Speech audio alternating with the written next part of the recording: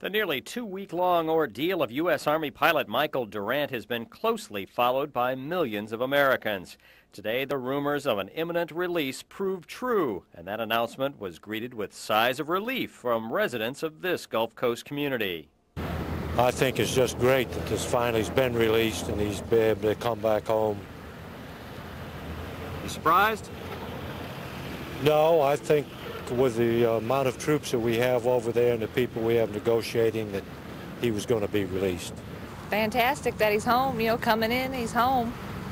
But I think they need to go in there and just wipe them all out for what they've done. Well, I'm glad they did. First of all, I'm a Vietnam vet, and I didn't want to see them go over to begin with. I thought they ought to just stay at the house.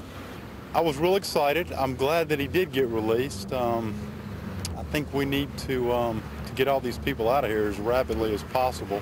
We don't have any hostages over there. We don't belong there. We really don't. Durant is the only soldier the Pentagon had confirmed was being held captive in Somalia, but a small number of Americans still remain unaccounted for. In Pascagoula, Dave Straker, Action News 10.